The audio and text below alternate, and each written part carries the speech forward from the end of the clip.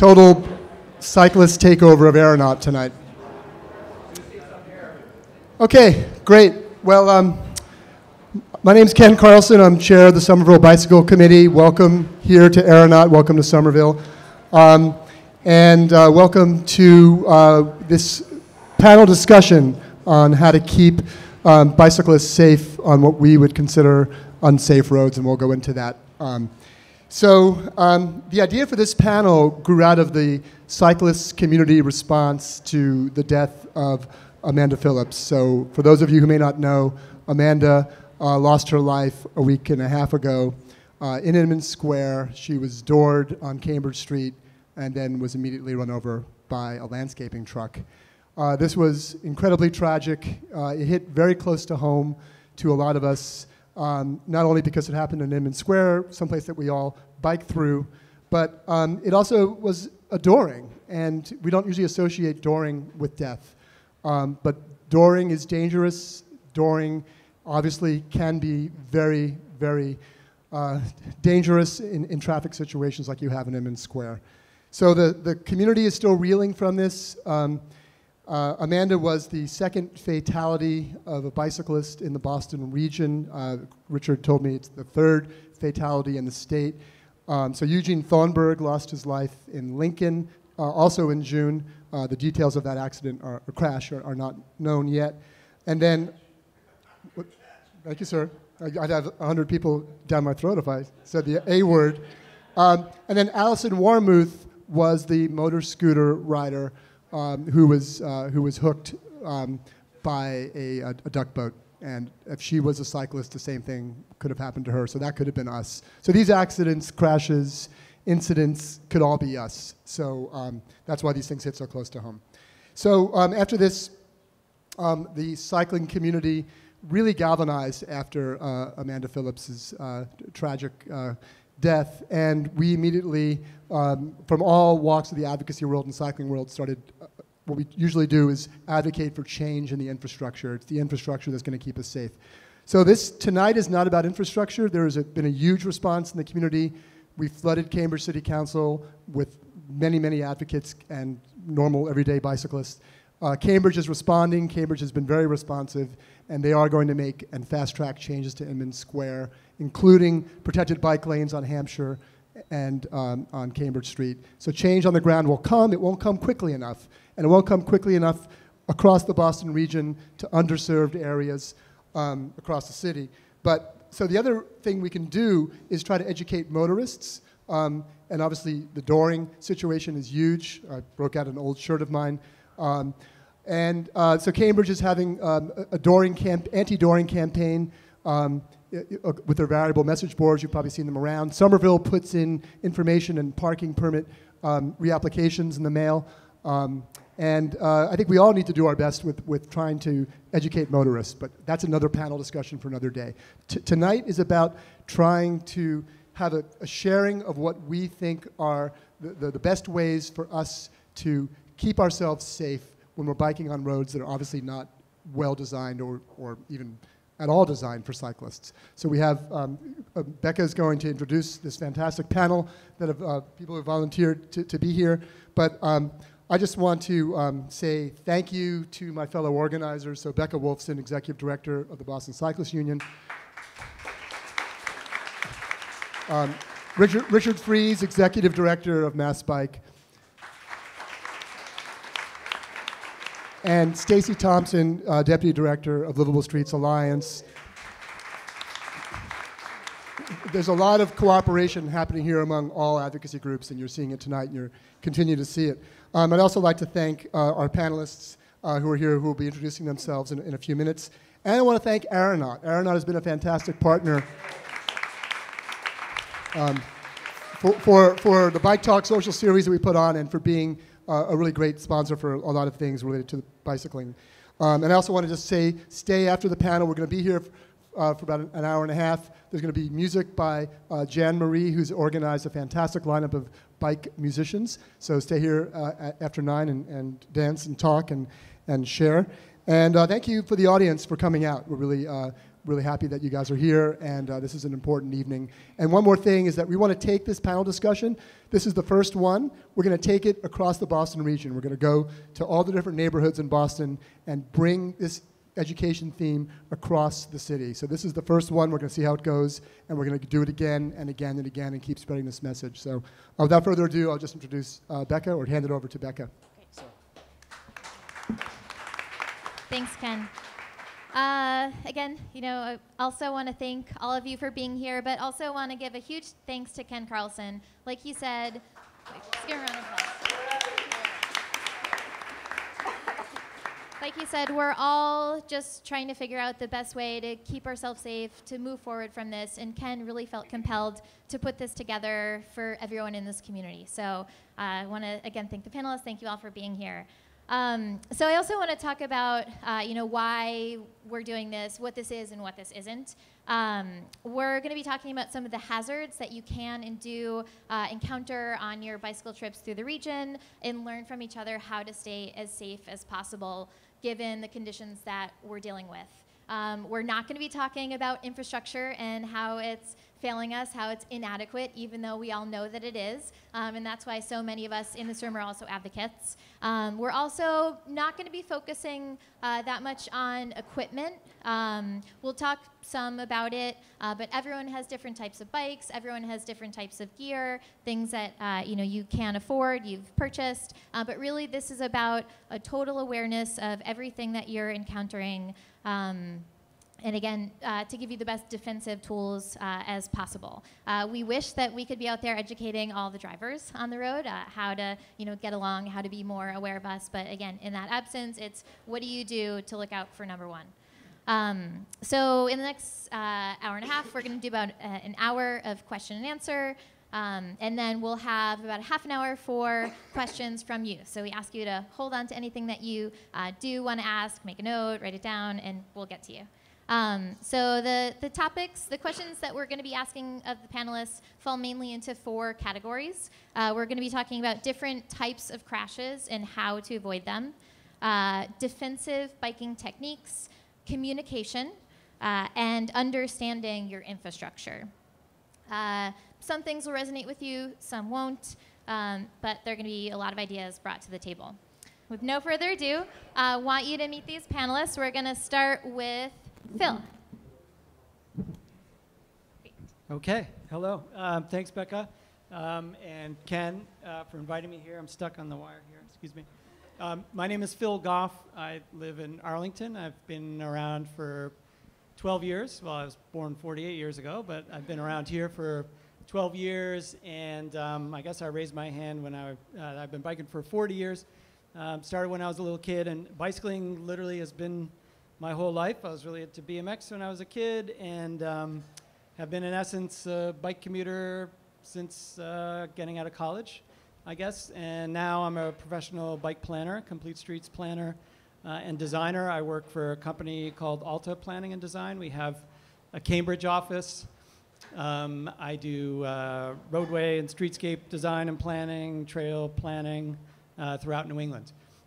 One of the things that, and from an advocacy point of view, I was one of the founding board members of Livable Streets Alliance back 10 years ago now. It's amazing. It's been that long. And also started East Arlington Livable Streets as well about 7 or 8 years ago. And I'm still the chair of EELS Coalition, East Arlington Livable Streets. Thank you, thank you. One of the things that I did professionally, or I have done and actually continue to do professionally, is all the site planning and permitting for hubway stations in Cambridge and in City of Boston. Somerville kind of did their own thing, and that's fine. But doing that planning work for hubway, and actually I'll ask a question, a follow-up to many of Becca's. Who here is a hubway user on a somewhat regular basis? At least a handful. Probably not too many because all of you have bikes. So not a surprise there. But as I got into the hubway planning and permitting, I was introduced in essence to hubway as a bicycle that I hadn't really been on before, a heavier, more upright bike, something that I didn't necessarily ride on a daily basis, but I did on occasion. That sort of helped to change my own personal perception of my riding, out on the streets, primarily in an urban environment as opposed to recreationally. And I got the hubway bug in terms of wanting to replicate that design with my own personal vehicle, personal bicycle vehicle, of course. Hubway, you can't just go out and buy a Hubway bike, so I went to Bicycle Bell, little plug for Bicycle Bell, which has all the great urban city bikes in Somerville, and talked to Carice there, the owner, and said I wanted something relatively close to a Hubway bike. So that's sort of my key piece of advice, which was really as we're introducing ourselves, we have 1 or 2 minutes to give sort of key advice to new cyclists and others.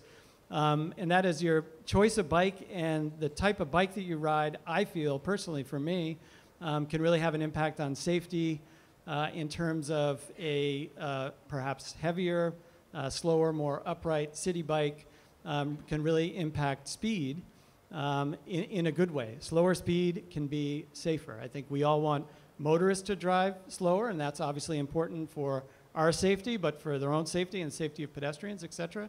I think one thing that gets a little short shrift perhaps in bicycle safety advocacy is speed.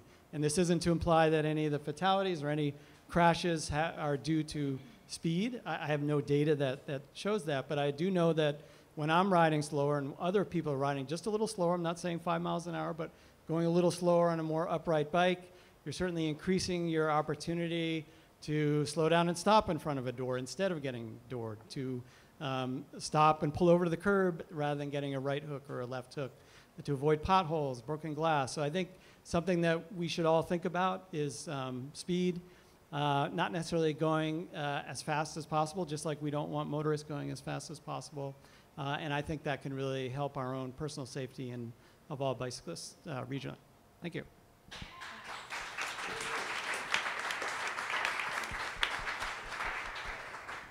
Hello everyone, my name's Alex Gordon and I live in Dorchester, Mattapan area.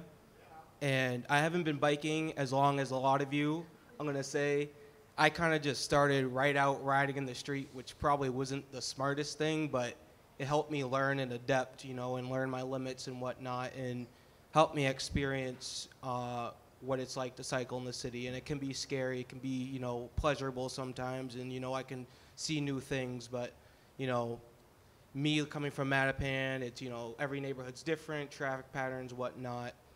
And what I've learned over the years, you know, biking in my community and working with people who've never biked before, people who stopped biking when they were kids and, you know, now they're 40 years old and, you know, they're like, oh, well, I haven't ridden my bike in 25 years, I want to ride. And, you know, you just work with them and you work with helping them get back to their comfortable level. So that's what I do in the neighborhood of Mattapan and Dorchester.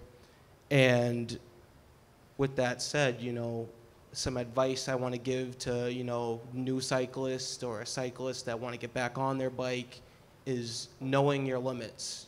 So if you don't feel comfortable, you know, just hopping out in that bike lane, don't hop out in that bike lane, because it can be a very scary place to be, especially when there's a last minute door to open up and you have cars on your left or cars on your right. It's scary. So just knowing your limits, knowing, you know, where you want to go, what roads to take, you know, really think about it before you just hop on out there, because it gets dangerous. But at some point you will be able to do it. You'll get comfortable doing it and you'll start enjoying doing it like I do. And yeah, that's it. I haven't been biking too long, so I don't have much to say. I've only been biking for about 3 years. So I still got a lot to learn from all of you.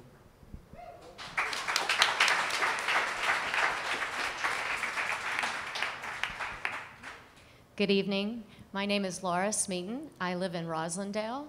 And I, in addition just to be riding my bike and being a bike advocate, I'm also a League of American Bicyclists, LCI, which is a league cycling instructor. I think a lot of people, when they go to evaluate an area for its bikeability, and Richard, don't quote me on this, but there's the 5 E's, right? And I can never remember what they all are, but I just think a number of them. One is engineering, and that's what is infrastructure, okay? Do we have bike lanes, things like that? I don't have control over infrastructure engineering. I wish I did. We all wish we did, right? We can advocate for it, but we can't control it. It's there. We have to deal with it. Enforcement, I can't control that either. Evaluation, I don't control that either. I work in infectious diseases and medical research, and so biking is not my profession. I wish it were. But where I feel like education and I think the missing E is empowerment. And to me, going out and riding my bike is an act of advocacy every single day. And the choices I make in how I ride and learning this incredible toolbox, which we're going to learn from all the panelists and from all of you tonight, there's a huge toolbox available to you of different techniques and tricks and choices of ways that you can empower yourself to have a safe ride, and a safe ride is a fun ride. And so the one tip of advice that I would give everybody, new rider, and I give it to myself every day because it's a really powerful one, is give yourself an extra 5 or 10 minutes. Leave an extra 5 or 10 minutes early. And there are a couple of reasons why to do this. Some of these might be obvious. One is that your biggest, in your toolbox, your secret weapon is awareness. If you are not aware of a potentially dangerous situation or a hazard, either a moving hazard or a fixed hazard, if you're not aware of that, you can't react to it and protect yourself and make yourself safe. So you need to be aware. And one of the ways to be aware is to have the time and the space. The time and the space. If you've left yourself some extra time, and you're not thinking, oh gosh, I'm running late, I'm going to be late to my meeting or late to meet my friends. If you're stepping back, you're going to have that freedom and that space to give yourself that awareness to see, oh, there's a taxi parking the bike lane. Let me move out because I can't be in the bike lane right now. So that's maybe the obvious reason. The unobvious reason, even though I came to biking quite late, I was in my late 30s when I became an urban rider. So I'm not a very risk-taking person. But I find myself, if I'm running late and I'm thinking about meeting someone, if I come up to an intersection, I may be more likely to push a situation, push a light. If someone wants to, I might try to just push the situation. If I have an extra 5 or 10 minutes, if somebody wants to go in front of me, let them go in front. It really, it loosens that idea of it in an intersection or with a tight situation. You're more likely to back off if you have that extra time. And when you arrive early, treat yourself to an ice cream or cappuccino. Or you can just be early and enjoy yourself during the ride.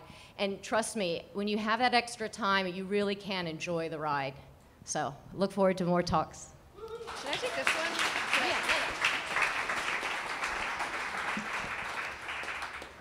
Hi, I'm Erin Euler, and I live in Cambridge. I started biking because actually my vision is poor, and I legally couldn't get a driver's license. And actually started biking in much more rural areas than Boston. And one of the reasons why I moved here is because compared to other places, especially generally rural America, there's more infrastructure here. And now I've been biking in the city for 12 to 15 years, 12 years. And if I have to give one piece of advice, it is a general technique that I use, which is to communicate endlessly to everyone on the road. Cyclists, motorists, pedestrians, dogs, buses. You can't really communicate with cats.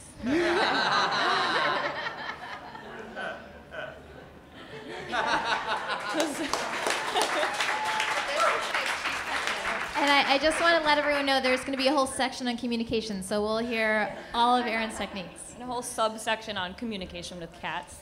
You had the best last words, actually. I'm Laura Borelli. I learned how to bicycle when I was a young child, but I was biking on suburban streets where there were no cars, so bicycling was only fun.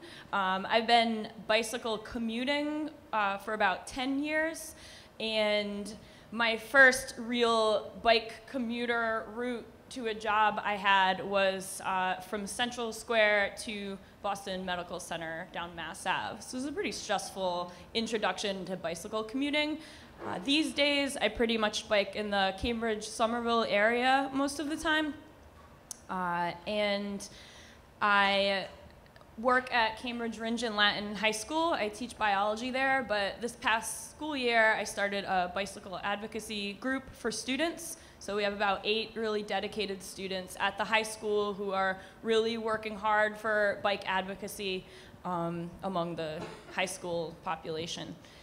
And my advice for all cyclists is to stay out of the door zone. Yep, that's my advice. We'll probably talk more on that topic throughout the panel today. Great. Thank you all very much. Great. So first question, what is dooring, since you brought us there, Laura? And what are your tips to avoid it? And so the first person, if you could define it, and then however many of you have tips, please share them. Okay. We'll start that conversation, because I think about dooring a lot. As a cyclist, the only 2 crashes I've ever been in have actually been doorings, and in my opinion, a dooring is when a car door obstructs your path and causes you to get into a crash. But that shouldn't be confused with what is actually illegal. Cars aren't allowed to open their car doors in your path, whether or not it results in a bicycle crash. Am I correct on that? I believe. Yes. Yeah. And to avoid dooring, that's a tricky discussion. I mean, staying out of the door zone, obviously, is really important, but sometimes that means you're in heavy traffic. Sometimes that means you're not in the delineated bicycle lane. And I think that this is a source of confusion for a lot of new cyclists, because the bike lane is oftentimes in the door zone. So someone parks their car and swings their door open, and it completely blocks the entire bike lane. So yeah, just to kind of get the discussion started on this. Anyone want to add to this? One thing I wanted to add on that one is, I think there's a context, a sort of parked car context in which, and a topographical context that I think is important as part of the dooring discussion. I think as people who are bicycling are riding on flat ground, or certainly going down a hill, I think people need to be far more cognizant of dooring. I think the incident of a door flying open in front of you, whether you're in a bike lane or whether you're not in a bike lane, can clearly be catastrophic if you have the high speeds. So I'm sort of tying back to my earlier discussion about speeds. So that's something that, as I'm riding and I'm knowing that my speeds, as I'm up, past 10, 12 miles an hour, because I'm on flat ground, I'm going downhill, I start drifting, shying a little bit further away from cars to avoid the door zone. I think that's critical. But going up a hill, even if it's a pretty minor grade or certainly a steeper grade, I personally, maybe not everyone would agree, but I personally will ride in the door zone if it's a busier street and it doesn't feel like there's a busier street where being out into the lane is not very comfortable. Riding in a door zone when I'm going up a little bit of a hill where I might be in the 8 to 10 mile an hour zone speed, my ability to stop when a door flies open, even really at the last second, it's pretty easily done for me personally. So I think that's just something that people should really pay attention to. If you're going at a certain speed, especially downhill, just make sure you're 3 or 4 feet away from the adjacent car. But if you're going uphill, maybe you can relax a little bit. If you're riding in the door zone a little bit, it's probably not the end of the world. That's my personal opinion.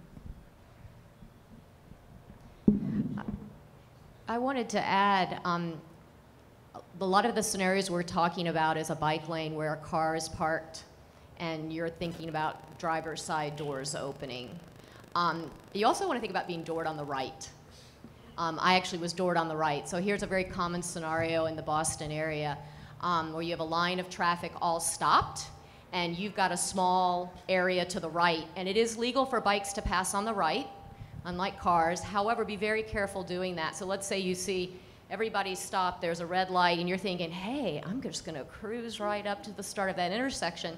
You're allowed to do that, but I would say do it very, very carefully.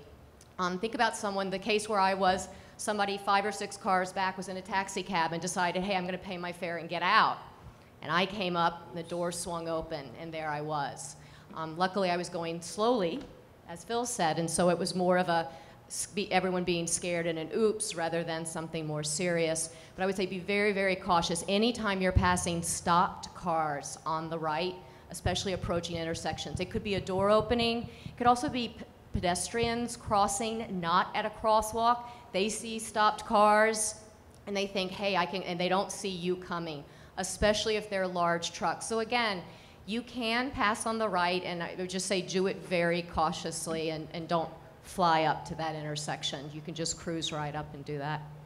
Yeah. And just to Laura's point too, I've been doored from the left twice, and both times in a bike lane. So it's not even just passing on the right, it's being in your bike lane and a passenger deciding they're ready to get out and not looking. And it's actually legally, for all of you to know and be prepared, the driver's responsibility legally to not allow their passenger to open a car door in your path.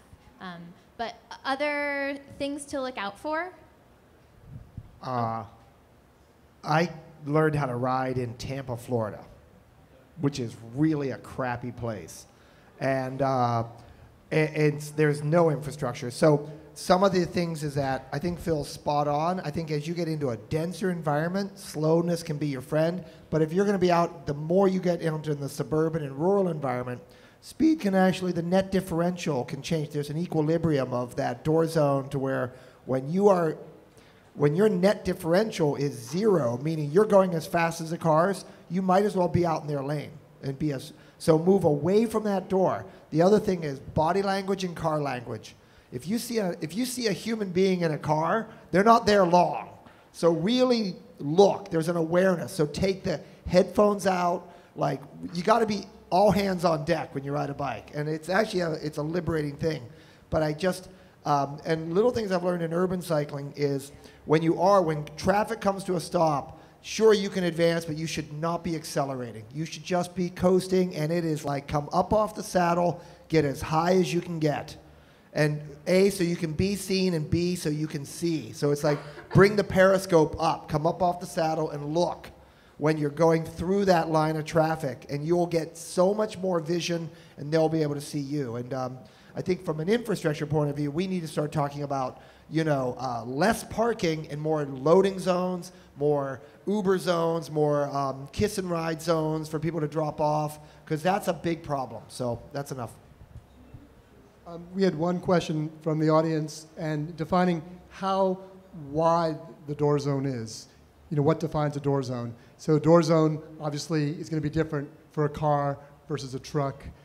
I saw a cyclist who was going very fast down Beacon Street near Whole Foods, and he was blazing, and he was in the outside part of the bike lane, but he got slammed by a truck door opening that took up the entire bike lane. So you can't assume the door zone is a uniform distance. So that's a key thing. One more piece of advice that I use every day. I have a mirror on my helmet, and I know what's behind me.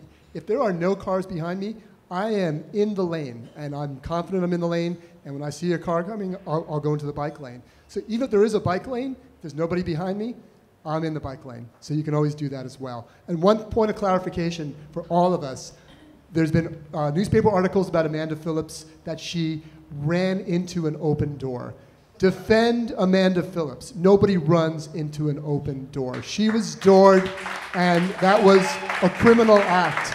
So if you hear that, and I've heard it from a number of my friends who are motorists, they said, what was with the cyclist who ran into the open door? It's bullshit. So defend Amanda and make sure that communication is had that way. Great. Thank you so much, Ken. Well, I was just going to add and agree with you, Ken, that I ride really close to the lane, especially in the morning hours when there are a lot of parked cars and there's a lot of loading and unloading. I often go into Boston from Cambridge up Cambridge Street, and there's like trucks and a lot of businesses on the right side, so I really get in the road. And with regard to like communication, I even like I don't know if it's just psychological, but I like puff myself out a little bit, try to be as big as I can be in the road. And if I get scared, I will ring my bell endlessly, or yell. At one point I would,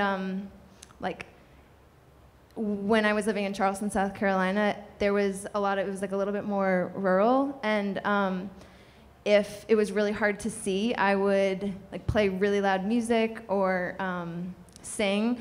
Loud music is not always the best because you need to be able to hear things going on in the road, but those are just some other tips. Awesome. And we're going to move on to the next question. A couple of other visual cues I wanted to add. Look in side view mirrors, look in windows as you're approaching cars, look for blinkers, look for brake lights. Cars often will stop and swing open that door. And so, again, just as many things that you're aware of that could mean someone is stopping and could be opening their door, the better. If the brake lights go off, you know that door is opening in 2 seconds. Exactly. Thank you, Bruce. Great. Thank you so much for all the contributions. Okay, next types of crashes. What is a right hook? What is a left hook? And how do you anticipate both? What are some more of the cues and things that you do to protect yourself? One thing that I do as I approach intersections, and I'm close to a car, I'm potentially in their blind spot. I know we all are taught to avoid the blind spots and motorists, but I think the reality is in congested urban environments, sometimes you're in that blind spot. What I've learned is that you'll see the tire turning before the car actually turns, just sort of a split second. I mean, obviously they're turning at the same time, but I don't know, for me personally, as I'm approaching an intersection or maybe a busy commercial driveway, I got my head down looking at that, passenger side right wheel in terms of avoiding a right hook. And as soon as I Can you see tell that, us what a right hook is? Okay, I will in just a sec. So as soon as I see that turning just slightly, I tend to see that before I notice the whole vehicle starting to take a turn. So that's when I either slow down, pull over the curb, go to the left of the motorist who's taking a right, whatever I need to do. A right hook, so what I'm trying to avoid there in that situation is a right hook, and there's a right hook and a left hook, and then just keeping it simple, it's just simply when a car is taking a turn, either a right turn in front of a bicyclist path, i.e. a right hook, or a left hook in front of a bicyclist path going clearly in the opposite direction. The left hook especially can be a deadly crash type simply because of the speed differential of two vehicles going in different directions. Right hook can certainly be problematic as well, especially if there are larger vehicles, trucks, or buses involved. And we know there's, I think, been at least 2 or perhaps a couple more truck-related right hook fatalities in Greater Boston in the last couple of years. So that's just my little tip for new cyclists in terms of right hooks is keep your eye on that front tire on the right-hand side. The other thing I wanted to add, and I know some people will probably disagree with this, and I think that's okay. I think diversity of opinions here is good. Pedestrian crossing signals are your friends. As bicyclists, when I'm at a busy intersection, again, people may disagree whether there's a policy change that's required. I don't know, I'll hold back on that. But at busy intersections, when I'm there and there's a pedestrian crossing signal, my own personal safety is my highest priority. The second, very close behind, is courtesy and the safety of pedestrians. I think when that signal goes on and there are pedestrians around, I think it's important to get off the bike and walk across, or perhaps ride very, very slowly. But if there are no other pedestrians around, and I know that for a fact, for my personal safety, busy intersections, I ride through. Again, I do it slowly. I know it's against the law. I know that in Somerville, especially in Union Square and a few other spots, the police will be out and they'll give you a warning and ultimately a ticket. And I think that's something we need to be cognizant of. Again, safety and courtesy to other pedestrians is key. So I do recommend certainly walking on most occasions, but I think by doing that and by taking advantage of what's called a LPI, a lead pedestrian interval, which is that little 3-second time period when the pedestrian crossing light goes on before the light goes green. If you're a cyclist and there isn't a pedestrian in front of you, I say go. I know technically that is not legal, but that is absolutely for the safety of cyclists to give you a 3-second head start out into that intersection that helps to avoid a right hook, and depending on the intersection, a left hook too. So I think that's something we should all think about, but again, courtesy, courtesy, courtesy. I don't want anyone to misinterpret what I'm saying. Anyway, and again, I know I'd love to hear some feedback on that, because maybe not everyone on the panel agrees. Well, kind of similar to what Phil just said, it's important to go into cycling knowing that the roads weren't really designed for bicyclists. That doesn't mean you should just break every rule and every law, but it does mean you should use common sense. So in the case of the left hook, you're at a big intersection and the car in front of you sees that you're a cyclist. They're going to try to sneak their left-hand turn in as soon as the light turns green. And that's actually not the way the road rules work. We all learn in driver's ed that people with the right of way are the ones going straight. So when it comes to a left hook situation, I typically am a more aggressive cyclist, and I will, even when my light is still red, I basically let that person know, I'm not going to let you take that left turn. I'm going to go straight. And in that case, I might anticipate my green light by a few seconds, because then it sends a clear message to them, no, I'm not going to let you break the law just because I'm slower than you. I take a very different approach with the right hook situation, in that I see a lot of cyclists sort of, I mean, I don't want to say this, but it seems as though a lot of cyclists are sort of righteously not being cautious of the fact that any car to your left could be taking a right-hand turn without signaling to you whatsoever. And I saw it happen as early as a few hours ago. It happens literally every single time I go out and bike. Just like I assume every car door is going to open in my path, I assume that every car to my left is about to take a right-hand turn. And that, I feel like, keeps me pretty safe, considering the amount of time I spend cycling. One thing I wanted to add was, what I do personally is I will take the lane, and I'll take the whole lane, and I'll let the car make the right. Coming here today, I counted 11 cars cut in front of me, and the only reason I knew they were going to is because I can hear them step on the gas, pull in front, brake with giving me probably about only 6 feet to stop before they cut me off. And I'm all right because I was going slow. I didn't have my road bike, but if I had my road bike, I probably would have been going a lot faster, and I probably wouldn't have seen them do that. But when I come up to an intersection, I always assume they're going to make their right. And I count people, you know, when they make their right, and I notice majority of people don't use their turn signal. You'll just get a yank of the wheel last minute, and it's scary. But what I want to say is I'll always take the lane, and that's probably, in my opinion, the best thing to do, because cars can see you. I'm right in the middle. If you try and pass me on either end, you're clearly going to either crash or hit someone else or something. So it just would probably be the safest, instead of letting them go. Just take the lane, take your time, make sure everyone can see you, and get through that intersection as safe as possible. Yeah.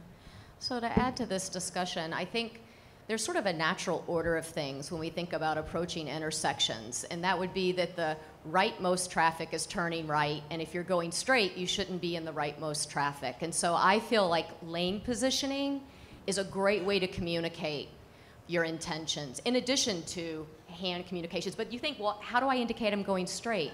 Because the problem is, when you're on the far right, a lot of people don't signal right, but people are going to assume that you're turning right because you're at the very right edge. So the way I approach this is if I'm not turning right at the intersection, I make sure I'm not at the rightmost, and that I don't have cars to the left of me that can do a right hook. So for example, coming over the Mass Ave Bridge today, coming from Boston into Cambridge, there's a bike lane and a lot of cars turning left. I looked behind, there was space. I took myself out of the bike lane and physically put myself in that rightmost lane so the car behind me could not right hook me. If they could, they would have to have done it from the left-hand lane. Okay, so I think by physically communicating that can be a really good way. And for the left hook situation, again, if I'm going straight through an intersection, I will actually signal straight to that car going ahead. So I'll signal this way. If that driver doesn't get it, I'm gonna back down because I'm not gonna win a contest, but a lot of times I'll get and I give them a big thumbs up. Okay, so again, you can signal going straight to try to help counteract that left turn signal. But I would just say, again, even if the infrastructure puts you in the wrong position, so for example, coming across the BU Bridge into Boston, there's a counterflow bike lane where the cars must turn right onto Amory Street, but you're signaled to go straight, yet the bike lane puts you to the right of the right turning traffic. Get out of the bike lane. Don't make the infrastructure put you in a place of danger in that coffin corner. Get out of the coffin corner. If you're going straight, put yourself where the cars are going straight. I like that positive reinforcement, that thumbs up. You know, it's good to let people know that they've done something right and that we're thankful. The comments are great. All of them are great. I come from a racing background. I very often coach a lot of beginner racers. I'm like, how'd your race go? Oh, I crashed. And they're like, well, what happened? And he tells me the story. He goes, there was nowhere for me to go. I had to go into the crash. It's like, well, why were you there? Why did you put yourself in a place where there was only one option? Always have an A and a B. If you don't have a B route, what are you there for? And like the whole right hook thing is, as I approach any intersection, I'm like, I start to open the B door all the time. And that's what Laura's talking about. It's like, don't go in there if you don't know exactly what's going on. So always have a B route. Now I'm going to throw it back to you guys. The last time I got hurt on a bike was what's called a courtesy crash. Who can tell me what a courtesy crash is? It's a version of the left hook that's very, very alarming. Anybody? Because I just learned this. All right, you're coming up the right lane, and you're going to work, and everything's cool, and the cars are jacked up in traffic, and then a driver waves another driver through. And in the world of cars, they're thinking there's only cars in this world. And you're coming up, you are the blade of the guillotine coming up. And that's the last time I actually got hurt on a bicycle, was a courtesy crash. She was crying, I was fine, but I went, you know, but a courtesy crash is one thing you got to look for. When the cars stack up in traffic, they're going to allow a motorist to make a left across two lanes. So that's when, again, up periscope. And when you see a gap open in the traffic, extra caution. So I got called on using terminology that was, okay. I used a term which needs to be defined, so thank you for that question. And I used a term called a coffin corner. It's a kind of strong language, but I think it reminds me how serious this is. And let me show an example. I was coming up, it was actually Mass Ave, coming up to an intersection, and I saw a big truck. And I thought, oh gosh, I don't want to be in the blind spot of that truck because that truck won't see me and could make a right turn. I thought, but you know what? I can get ahead of that truck, and so I'll be out of his blind spot, and then won't be in that right hook corner at an intersection in that blind spot. And with trucks, if you think about the blind spot, it's in relation to the size of the vehicle. So most of us don't drive huge trucks or buses. I don't have a commercial license. So I kind of know what a blind spot is in a car, but you have to like double it or triple it. So it's related to the size of the vehicle. But here I thought, okay, well, I'm going to inch my way up. And as soon as I started to inch my way up, there was another truck that I couldn't see. And I thought, oh no. And here, the light was red. That truck decided to make a right on red. And where was I? I actually had to jump off my bike and throw myself against the car not to be literally crushed by this bike. So the coffin corner is where you're stopped to the right of a very large vehicle in that blind spot. They can't see you, and that's a right hook situation, even at slow speed, which can be very dangerous. Very quickly, and then I know you want to move on, Becca. I've been pretty silent because I mostly don't bike, but I grew up in a truck driving family and spent the first 16 years of my life in 18-wheelers, and I can tell all of you that experienced drivers are typically extremely safe, but they get zero training on any vehicles other than cars. And their sight lines, they cannot see you, period. If you're on the right, if you're on the left, if you think I am 5 cars behind, I am going really slow, they cannot see you. When you are in a truck, I'm talking like 50 yards. It is, and I think one other thing to pay attention to, if a truck is coming to an intersection and giving you space or moving to the left, it's not because they see you and they're giving you space, it's because they're planning on taking a right turn. And they need the space to take the right turn. So assume that they can't see you unless you've made eye contact, and if they're giving you space, assume they are turning. Thanks, Stacy. And that goes back to infrastructure and engineering and education. We need those drivers to be educated. We need trucks to change the way they're set up so that they don't have those blind spots, etc. The very last question we're going to ask about crashes, and we'll just hear from one of you, so you can fight over it, is what do you do when you approach train tracks, and what's the hazard that they pose to people who are biking?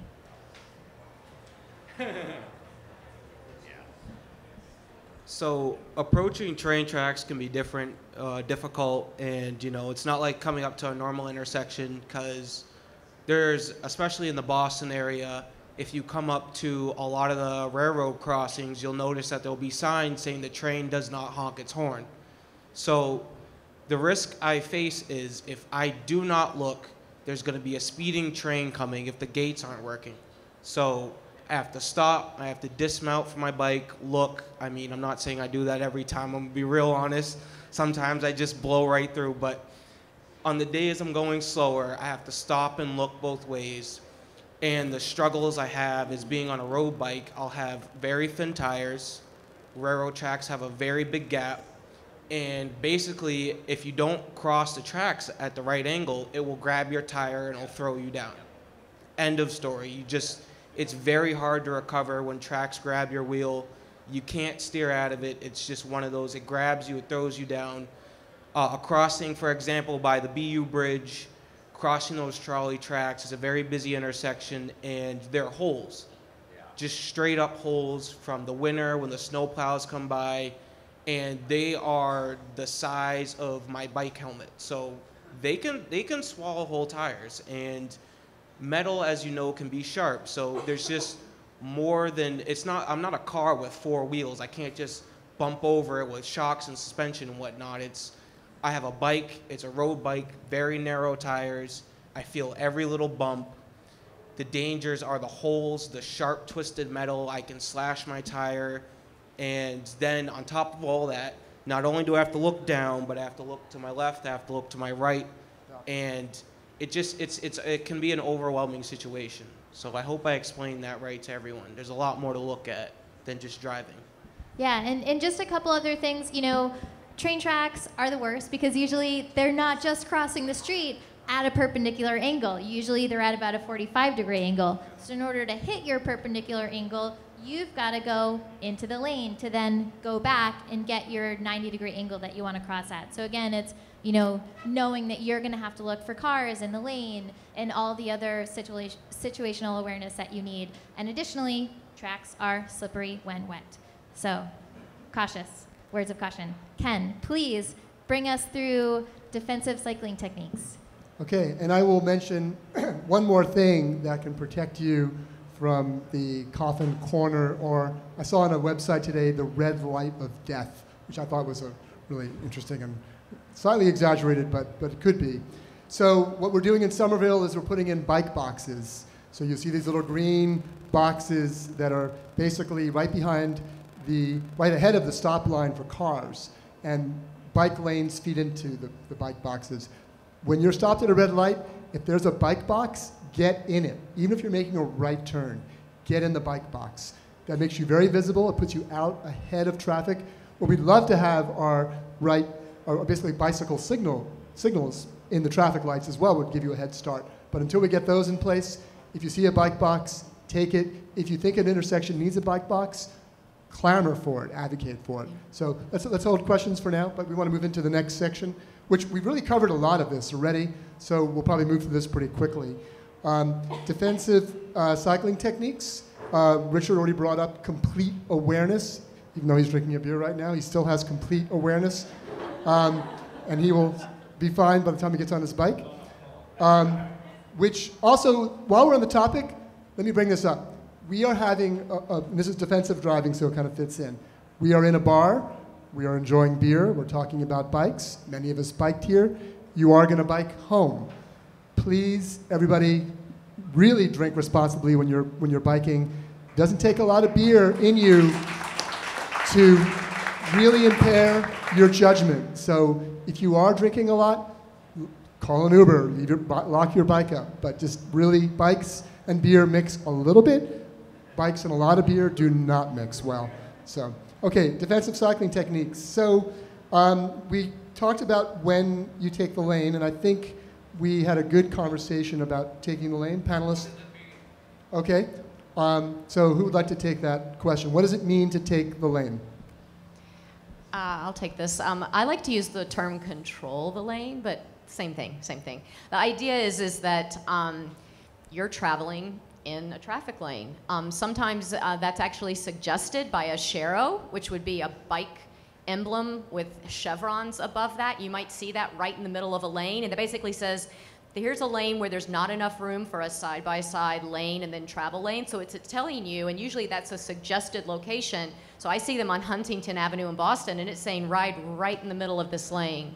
Now, if I'm maneuvering out from a bike lane, say there's a UPS truck parked in the bike lane, and I need to then take the lane because I can't run into the back of the UPS truck, I'll see it way ahead. I'll start looking back. When can I merge into traffic? See when there's a place to do it, signal, and then maneuver, move over to the left, and then basically merge into traffic, and then beyond, and then merge back off. So, a lot of times I'm only taking the lane for a short period of time to maneuver around a pothole, to move around glass, to maneuver around sand, a parked car, something like that. It may not be for a long period, but again, it's just an option that you use as needed to be safe. Erin? I want to add that when I'm doing that, I follow those steps, and then if when I look back, I can actually see, I'll try hard to make eye contact if there's a car coming, or like really look at them. And I think when looking back, they see your face, and I think that helps. Another thing is that if I see I might need to take the lane, but it's a little bit ahead, and I'm nervous and not feeling like I can look too much, I do this thing that's kind of weird, where I go like this, where I'm like trying to signal to the person behind me, I need this space, and so I just kind of I don't know if anyone else does that, but it makes me, you do it? It makes me feel like I'm articulating that I need that. And because sometimes you don't feel comfortable to actually turn around. One thing that new cyclists do when they are maybe thinking about taking the lane, when new cyclists look to their left, they tend to have the bike go to the left, which can be very dangerous. So if you're a new cyclist and you're looking left, make sure you're not tracking your handlebars to the left. You want to keep your handlebars straight and look this way. Again, put a mirror on your helmet, put a mirror on your handlebars. Don't trust the mirror 100%. You do have to double check and look. But the more you can keep yourself going forward without twisting your body, obviously you're not going to make any sudden movements into traffic. Can I add on a good way to learn how to do that is the way we talk about that is I think a problematic. People say look over your shoulder, and when you look over, okay, so the secret to do this is you almost look under. Think about dropping your chin to your shoulder, and you're actually looking down. Some racers, they actually look under their armpits, but that's because they're a little more aerodynamically. So if you're more upright, just literally think of dropping your chin to your shoulder, and you're less likely to actually move into traffic. And I would encourage people, practice looking back all the time, and do it when nobody's around so that you feel really comfortable continuing moving forward, and test yourself, and use that left edge of the bike lane to test yourself of how straight you're going, or do it in an empty parking lot. Okay, it's a fun thing to do with kids. One thing I wanted to add is I think it's important to acknowledge, especially for new cyclists or those even more experienced who are riding with children perhaps, or with older people, taking a lane is really difficult for a lot of people. I think that needs to be acknowledged. I think for a lot of the more experienced people like us here up in the panel and elsewhere, we sort of, it's a given that taking a lane is very important, and it's a very safe technique, and I agree that it is, but I've been cycling basically my whole life, ever since I was a kid, and I've been a urban bike commuter in cities as varied as New York, and New York was no picnic back in the early 90s, I can tell you that, and Portland, Oregon, and elsewhere, and I've been doing that much urban riding, and I still generally don't feel that comfortable taking a lane. I find that being out in the lane, I do it because I know it's important, and I know there are certain circumstances where by far it's the best thing to do. But what just frustrates me to no end is when I'm in the lane, even if I'm in the middle of the lane or a little bit to the left, closer to the double yellow, if there is one, cars almost always, unless there's traffic on the other side, unless it's a congested roadway, always will go around me, almost without exception.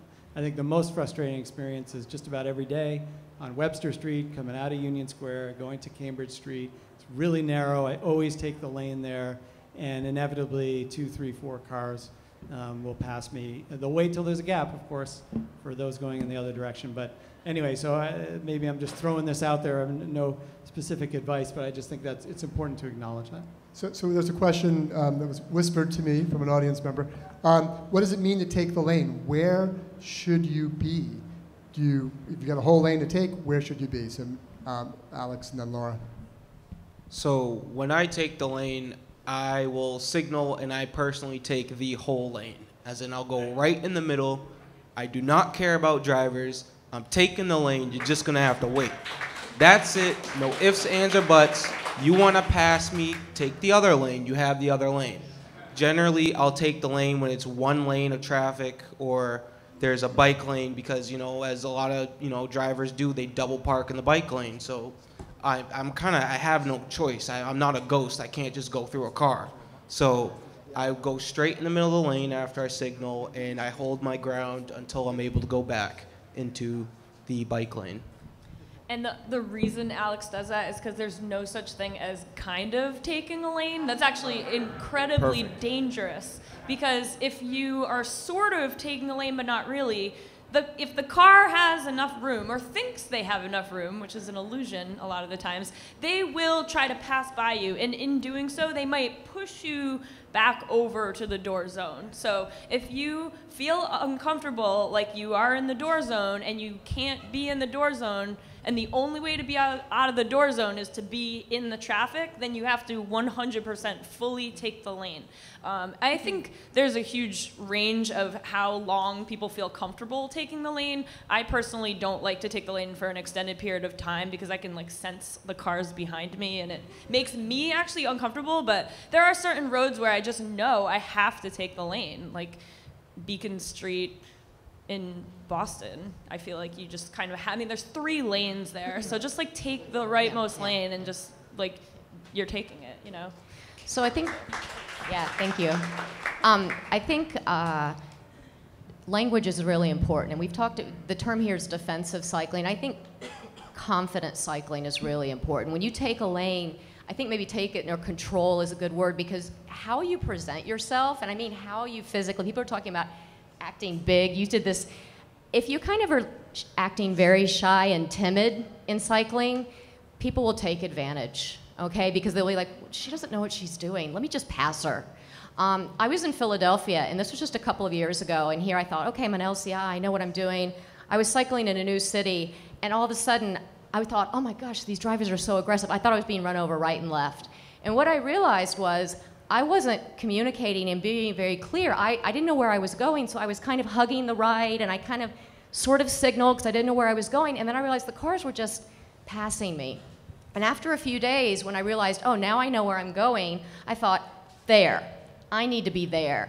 And all of a sudden, the cars respected me because they knew what I wanted to do, and just my asserting myself in a confident way, I had a completely different reaction in a matter of days. So I would encourage you to ride with friends, practice routes in non-stressful times, try out a new commuting route on the weekend, on a Sunday morning, get really familiar with knowing, oh, if I need to make that left turn, I need to position myself here. Do that in a low stress situation and get really comfortable doing that. So when it comes to that commuting time, you really know what you're doing and you're not thinking, gosh, where am I? And again, I think things are really for situational. Your toolbox might change. So for example, if I go somewhere and I don't know where I'm going, I teach kids when we're doing safe routes to school, I say, hey, every bicyclist comes with a pedestrian. And I encourage kids to jump off their bike. But guess what? I do that too. If I get to Kenmore Square and I'm like, oh man, I need to be over there, I just jump off my bike, right? It's like, it's what? It's an extra 30 seconds or an extra minute. So if I'm somewhere unfamiliar or it's really crazy, I jump off my bike. And you always have that available to you. And we're going to talk about some other things like box turns and things like that. But don't think that that's being a wimp or that you're above that. You always have pedestrian right attached to you, and that's available to you at any point. Don't be scared to use it.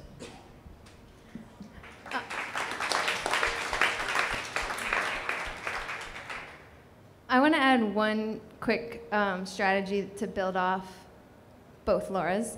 I think we've all acknowledged that it's stressful when you're taking the lane. It feels uncomfortable, and we have different barriers for how long we can stay in the lane.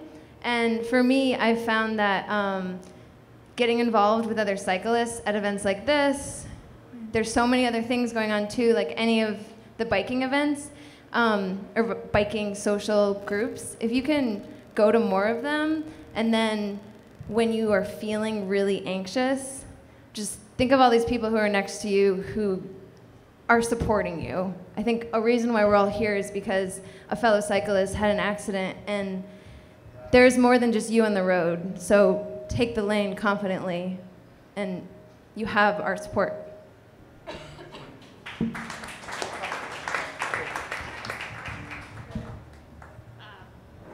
As an inexperienced biker, I want to add to that. So one thing that I would just add is that if you have experience and you're passing someone, don't put someone maybe wearing a fabulous black romper on a hubway on Mass Ave today in a situation where they're in the door zone behind a UPS truck and you cut me off. Because what the bike community did to me today 3 times was put me in very dangerous situations because they were annoyed that I was going so slow and they were trying to get to work. And so I think that we can't blame the bike community because there are just as many drivers and pedestrians who are annoying. But I would say we're all here tonight because lots of people feel unsafe, and I would encourage those who have more experience to help those of us who don't have experience feel okay and feel safe and feel protected on the road too. Just off of that, motorists have not cornered the market on assholes, okay? You know, a good rider can ride fast and ride at the front. A great rider can ride at the back. And, you know, you want to there's a big concern. One of the things you learn in racing is the person in backs, it's their fault. And when you get somebody anxious and they're looking back, you're putting yourself at risk because they're now looking backwards, eyes forward, and I'm always saying, take your time, take your time. Wait until they're calm, and then pass them gently, and none of this, on your left. I hate that. Just like, I'm going to come by you on your left, I'm going to be here. Have a gentle tone. Just be kinder to an inexperienced rider. They really appreciate it. Or just say, hello, how are you? Also works as well. And while we're on the topic, don't pass cyclists on the right. It is unexpected, it's dangerous, and just, you know, take your time, pass on the left when you can. So, okay, so we're approaching 9 o'clock. We probably have about 10 more minutes. We're gonna buzz through some quick things. We'll get to your questions, and then at 9:30 we'll break, and then we'll do music and have more conversation. So I think for the last thing on here, we talked about it a little bit. We cannot stress it enough. So I want to ask the panelists, how do you handle trucks and buses and large vehicles? Because we have seen that many of the deaths that we have seen in the cycling community have involved buses and trucks. I know we've covered this a little bit. We can't stress it enough. When do you pass them? When do you not pass them? What do you do when you're at a red light and there's a line of bicyclists and you happen to be next to a truck because you're 12 deep? So maybe 2 panelists can jump on that, and then we'll move on to some other questions. So let's see. So for anything big like a truck, I let them go first. I would never, so I'll stop way back. Even if that means there's a lot of space ahead of me in the intersection, I want to let that truck clear the intersection because I don't know what they're going to do. So I just never put myself in the blind spot. Something about buses. We mentioned that bikes can pass vehicles on the right. I will never pass a bus on the right. Buses can stop when you don't expect them outside of bus stops, and people might run towards them or leave them in an unexpected way. And so I feel like I only pass on the left. And if that means just stopping because you're not prepared to pass them on the left, then that's kind of what to do. But I think it's very simple. I never put myself in the blind spot, stopped or moving.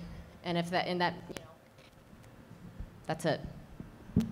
And one thing to just follow up on that, not to disagree with you on passing a bus on the left, but I've seen too often bicyclists who are too eager to pass buses on the left, and they're not necessarily paying attention to their signals.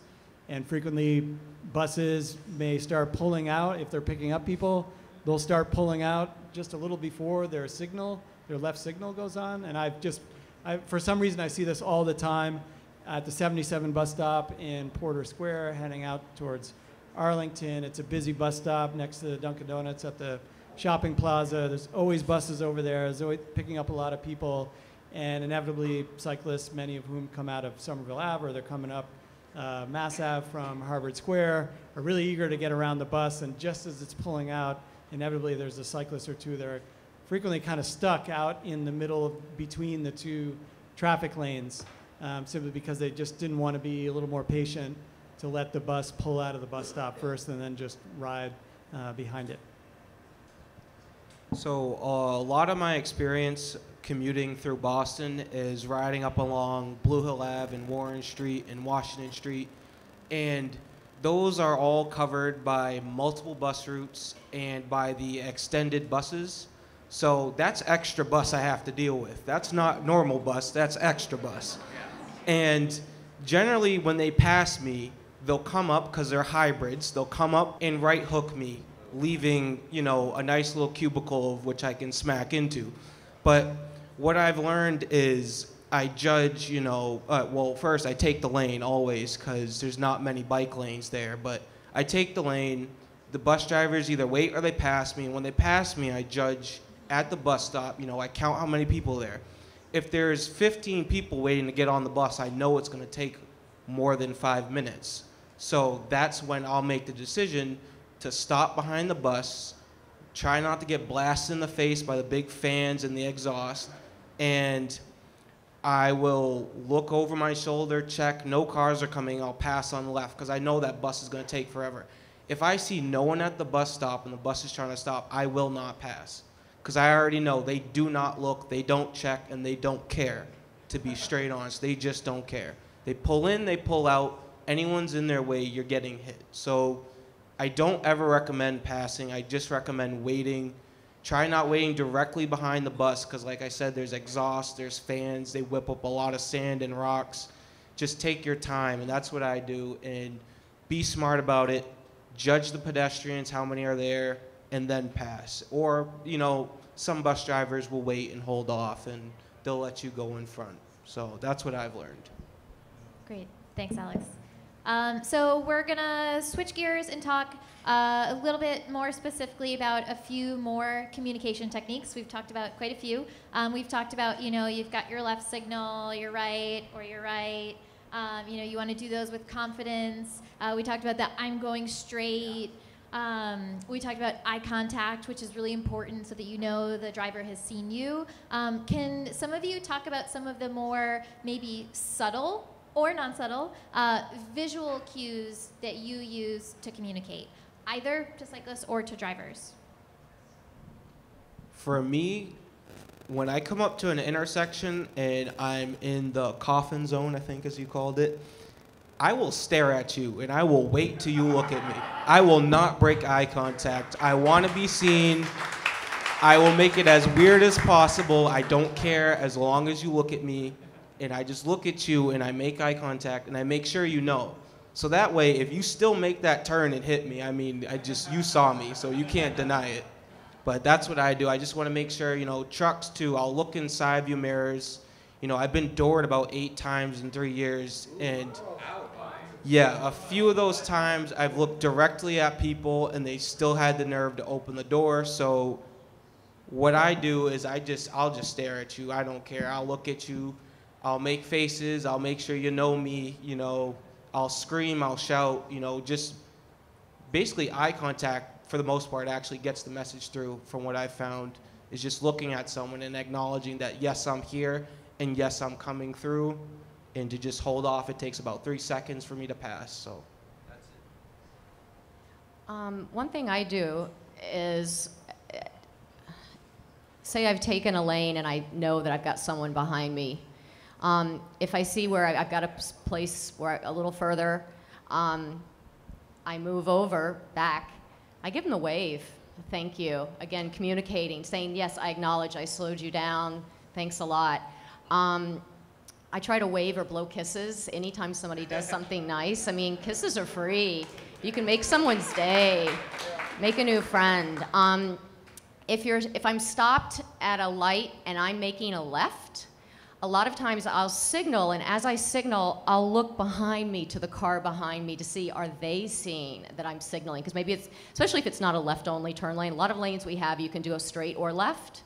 And I might not be able to make that left immediately because of oncoming traffic. So I want to know, is this person behind me gunning it?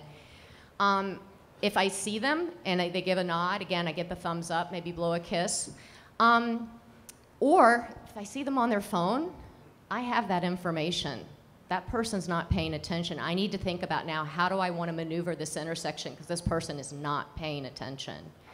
So just you're looking and seeing what other people are doing is information you can use for how do I need to negotiate the situation? Do I need to think about plan B if something starts to go south?